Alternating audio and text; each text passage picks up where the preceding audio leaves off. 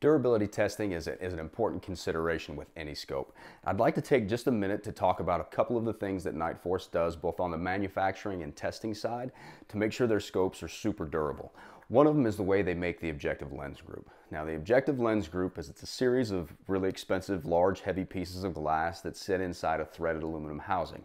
That housing gets threaded down inside the main tube, and that all sits right here. The problem with the objective lens group is if there's any impacts to the scope, those are the lenses most likely to move because they're big and they're heavy.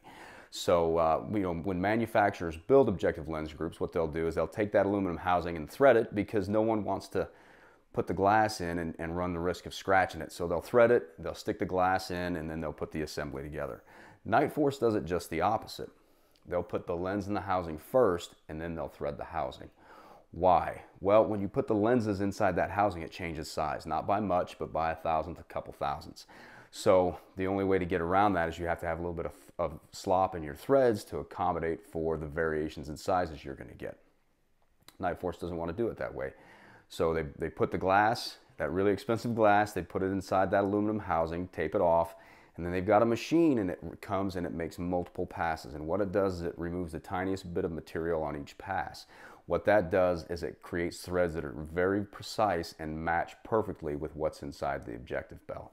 You'll see when the tech goes to screw that assembly down inside the objective bell, it's a laborious process. It just takes some effort, gets it down in there, then they'll come in with some bedding compound. It's epoxy, right? They'll squirt some epoxy in there. Once that stuff sets, it is not moving. And the way that Nightforce checks that is kind of over the top. They've got when the technician is doing final checks, they've got a steel block with a hard rubber pad on it. Now that piece of hard rubber is there to keep from scratching the finish on this expensive scope.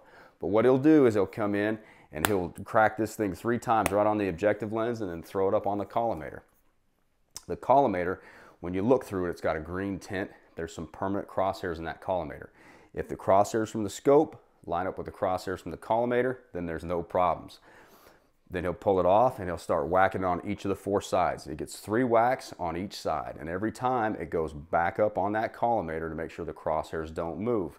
If there's any crosshair movement, the scope gets pulled and it gets put in the rework pile or it gets put in the scrap heap.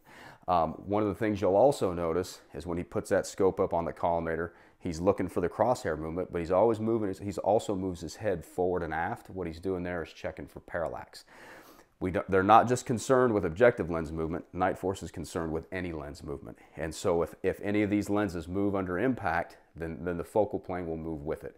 So if you put it up there, there's no parallax, you smack it around a little bit, throw it back up there, and now there is parallax.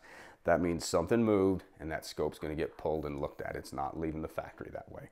So, a couple of unique aspects of what Nightforce does to their scopes to make them durable so that you don't have to worry if that thing takes a bit of a beating in the field. I'd like to thank Nightforce for sponsoring this video, and if you'd like to know more, go to www.nightforceoptics.com.